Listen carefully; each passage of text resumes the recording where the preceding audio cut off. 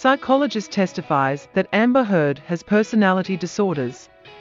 A psychologist hired by lawyers for Johnny Depp testified on Tuesday at his defamation case against his former wife Amber Heard that she suffers from twin personality disorders. Shannon Curry, a clinical and forensic psychologist, said she had examined Heard's mental health records and personally evaluated her for 12 hours over 2 days in December 2021.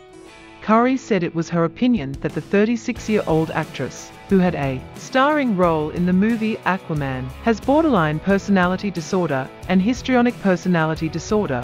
She obtained scores that were consistent with those diagnoses, Curry said.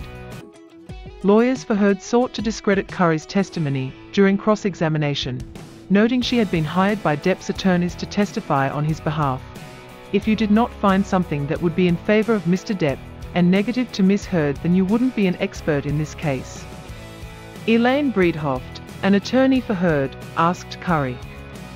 "I present science regardless of what that science may be," Curry responded.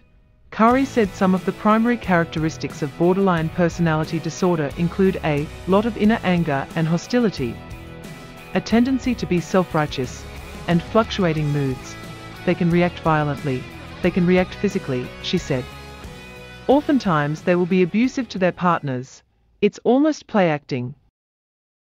Curry, who has experience with U.S. combat veterans, said it was her opinion that Heard did not suffer from post-traumatic stress disorder, PTSD, as the result of alleged domestic abuse. Heard had grossly exaggerated her symptoms of PTSD in a test she was given, she said. The 58-year-old Depp has denied ever being physically abusive towards Heard and has claimed repeatedly at the trial that she was the one who was frequently violent. Depp filed a defamation suit against Heard over a column she wrote for The Washington Post in December 2018, in which she described herself as a public figure representing domestic abuse.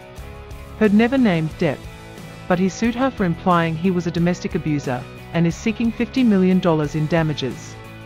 The Texas-born Heard countersued, asking for $100 million and claiming she suffered rampant physical violence and abuse at his hands. Thank you for watching till the end.